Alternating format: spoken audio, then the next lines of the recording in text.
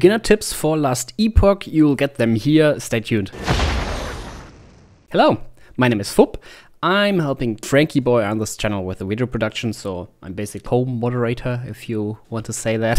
Yeah, and today we're going to dive into Last Epoch. I'm going to give you some beginner's tips, so if you're an advanced player, you can still watch the video, but you may already know some of the stuff, maybe even all of it. And with that, let's dive right into it. These aren't in a particular order, just some tips. And we will start with the skill system. You have specialized skills on top of this screen, and in these skills, you can skill them separately. They have each their own skill tree. And my recommendation to get not overwhelmed in the beginning, don't read every single note. That could take some time and may demotivate you, but rather look at the end of the trees, or like nodes that have one single skill point. These are usually the ones that transform your abilities. For example, right here, this one makes my damage, instead of physical, it makes it fire damage, and I just went for that, and only after that I read the notes on the path, and yeah, didn't bother with too much else, because when you do that for every skill, especially when you consider all your skills in your book, you will get overwhelmed, and there's much else stuff to learn in the game, so yeah, keep that in mind. Speaking about learning, my next tip is press the button G. G gives you the game guide, the in-game lexicon, for basically everything in the game. This is super handy. It is by far the best in-game guide from any game I think I've ever played. For example, if you look at resistances, it will tell you everything about it. For example, that there's a 75% cap on resistances. So if you ever wonder how anything in the game works, you can look it up here. In your inventory, you will find the sort button, sort items. This basically does exactly what it tells you it does. It sorts your inventory, and it does it perfectly. So if you click it, you will not waste any space at all. So if you struggle to pick something up, use that button, and then you should have some spaces left. Which also brings me to my next point. We will stay in the inventory screen. Transfer materials. Materials are crafting items and other useful stuff. First, they land in your inventory. That is kind of weird because you have a stash which is infinite, but to transfer your items into that stash, you have to press this button, transfer materials, right here, and then they will land right into there. Not really intuitive, but it's okay, I guess. So we will actually notice when we loot them and then transfer them. I think that's the reason, but yeah. For the next tip, we will again stay in this inventory. Up here you see your idle spaces. These are locked and will unlock through quests. An important information is that there are more quests that unlock these than there are spaces to unlock. So if you ever come across a quest you don't get or don't want to do, don't feel pressured to do it because you don't need it. There will be other quests. There's also quests that gives you passive skill points. That's the same thing there. You have more quests that grant you these than there's total you can spend. Again, staying here, you see this little idol here. My recommendation for you is keep those, throw them in your chest in any town, and especially keep those with resistance, because later in the game you may struggle with a boss or something like a high-end area or a quest you just can't beat, and there's, for example, fire dragons all over the place.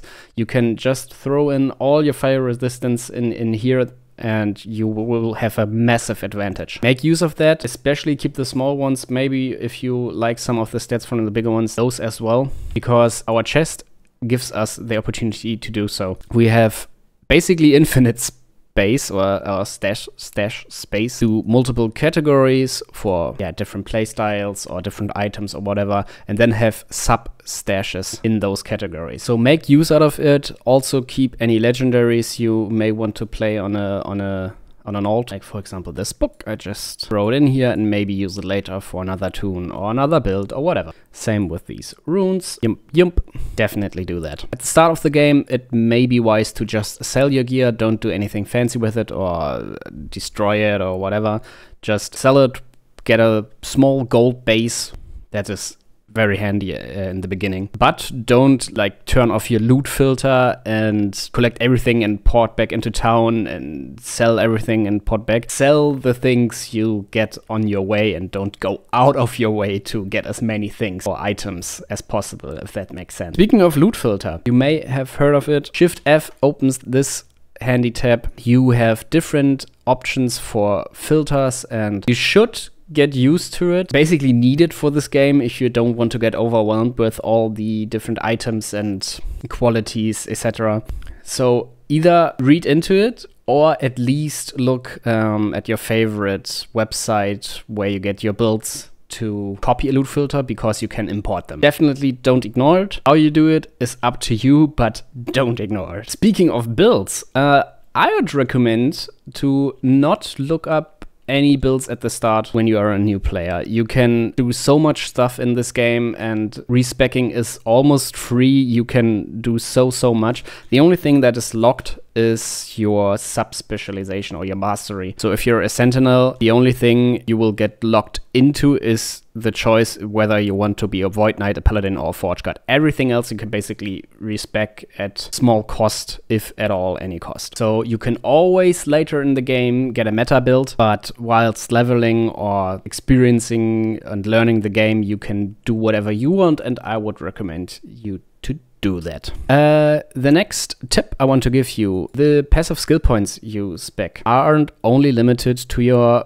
chosen mastery. After I think 20 points in your main mastery, you'll be able to skill into the other ones. Right here, I can skill up onto the chain right here, and in my chosen mastery, I can skill ahead of the chain. So Void Knight and Forge Guard in my case have the option to skill up to here, and Paladin, I have the whole tree. Keep that in mind if you want to get some of the points of the other trees. My next tip is use Control and Alt and even together when hovering over items. With Control, you will see your item compared to the items you have equipped. The green text is what you gain, the red text is what you will lose. Alt gives you a description of the affixes or the prefixes, suffixes. Sometimes they are self-explanatory, but sometimes the information is very neat and you may need it. If you press the buttons together, you will see the range of a stat which it can roll. So, for example, if I take the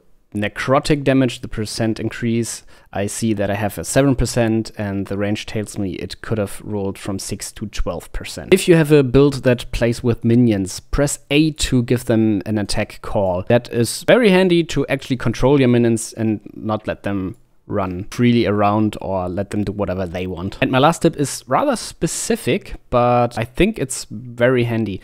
Once you are in this town, you should be around level 10, I think, in here.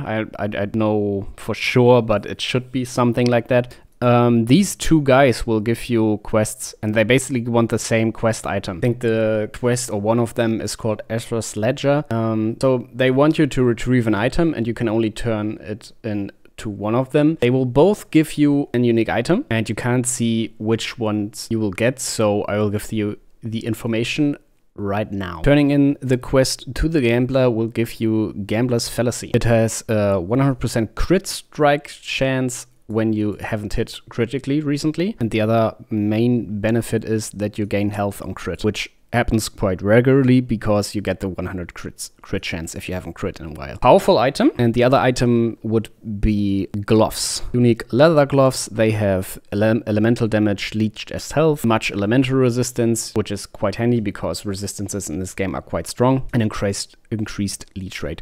Which of these items fits your playstyle better is up to you, and you have to decide that. But since it's so early in the game, I didn't want you to miss it. Turn this in at the gambler, you'll get the amulet, and turn this in right here and you get the gloves. And that concludes the video right here. I hope you got something nice out of it, some information for your journey in the game. If you liked it, why not subscribe and leave a like? I'd appreciate that, and I hope to see you next time. See you soon. Bye bye, your Fup.